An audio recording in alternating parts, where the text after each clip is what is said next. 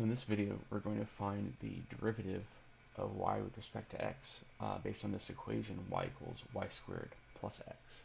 So while it is possible to solve for y and get y by itself, that's a bunch of algebra and it's a real pain. So we don't want to do that if we can avoid it. So instead, we'll just use implicit differentiation. We'll apply the derivative operation to both sides of the equation. So that will be, change the colors here. That will be d dx of y equals d dx of y squared, y squared plus x. Okay, so on the left, we're just finding, well, what is the derivative with respect to x of y? Well, you could say, if you're finding the derivative of x, right, this is 1, right? Now, when we find the derivative with respect to x of a different variable y, we essentially do have 1, because that's the derivative using, well, what's the derivative of a letter is 1, right?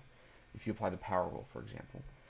But then we have to multiply by dy dx because of the chain rule. No, typically we won't write this 1 times. We'll just say that d dx of y is dy dx without going through that extra step. But that really is what's happening. You are finding the derivative of y with respect to y, and then applying the chain rule. So here, when we find the derivative of the sum of two terms, we're really using the sum rule for derivatives, but we won't bother writing that that's what we're doing. We won't write it as a separate step. I'll just find the derivative of this term, and then have a plus sign, and then the derivative of that term. So, much like with the previous example, when I find the derivative of y squared, I have to apply the power rule. So 2y is the derivative of the outside function, the squaring part. Now I need to multiply by the derivative of the inside function, dy dx. And I can add the derivative of x, which is 1. Okay? And at this point, I'm essentially, I have a linear function. It's kind of like I have a equals 12a plus 1. It's basically the same overall. This 1 doesn't affect the result, right? Multiplying by 1 doesn't change anything. So this is essentially what I have. I have a linear equation. So I should think of it in those terms. Although there's a lot more going on visually.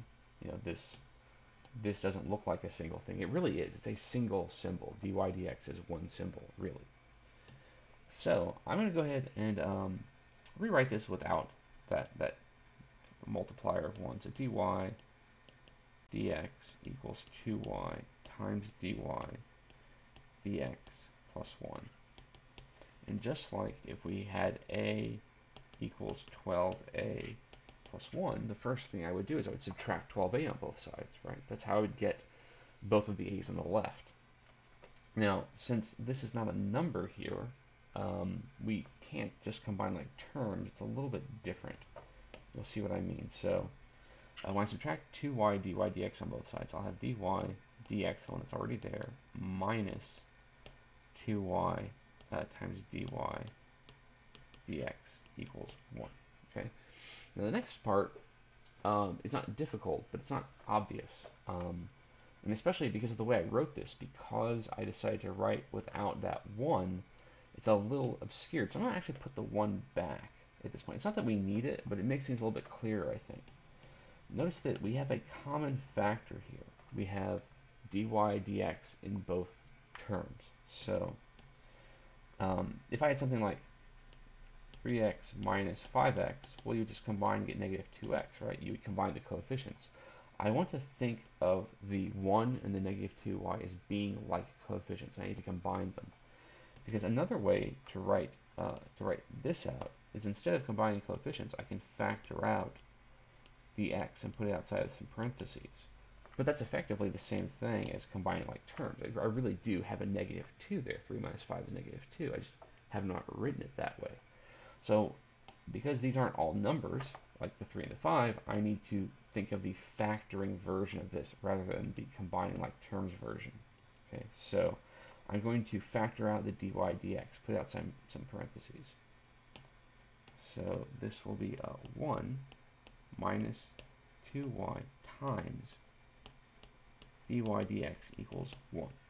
Okay. So like I said, it's not difficult. I'm just factoring out the common factor, but because there's so many symbols here, or so much going on, it's hard to see what's happening until you get used to it. But like I said, it's not very difficult, just factorization, something you've done a bunch of times. So now we can divide both sides by 1 minus 2y, so I'll get dy dx equals 1 over 1 minus 2y. And there we go, that's the derivative. If we were trying to find a tangent line, then at this point we would need to plug in some numbers, but we're not doing that in this example. We'll do that in a future example.